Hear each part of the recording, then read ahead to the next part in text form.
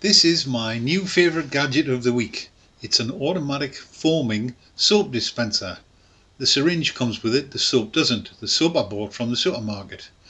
You dilute the soap 6:1, put it in the dispenser, put 3 AA batteries in, and you're washing your hands without touching the dispenser. As you can hopefully see, this works a treat.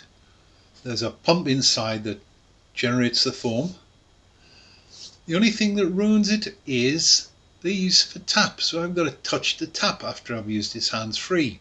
So after I've done this, I'm going to take you through to my bathroom where I've just moved the whole lot. And in the bathroom, I'll show you the soap dispenser again.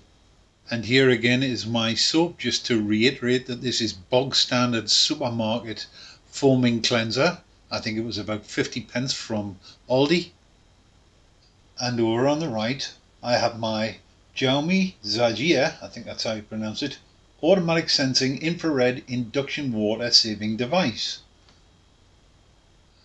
The important point to notice here is that at no point do I touch the tap. And here we have totally automatic, hands-free soap dispensing and hand washing. Would I have shown you this several months ago? No, of course not. But right now it seems pretty appropriate. If you have guests in the house or if you've just been out shopping. The whole thing works pretty well.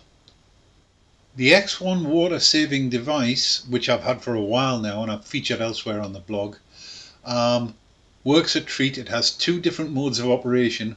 One where you put your hand underneath the device and you get a quick burst of water. Another way you put your hand behind the device and the water stays on until you repeat that operation. Unlike the foaming dispenser, which uses 3 AA batteries, the Zajia has a USB connection to charge, and I have to say I've used it for 3 months at least without having to charge it, which doesn't involve taking it apart, and it works a treat. It's become a kind of an essential in my bathroom. And there you can see the Zajia working in both modes, side and back. Some more soap. Lovely. Thank you for watching this video. It goes along with my blog. I'll do a write-up with a bit more information in there. But really, it's all very simple stuff. I hope you enjoyed it.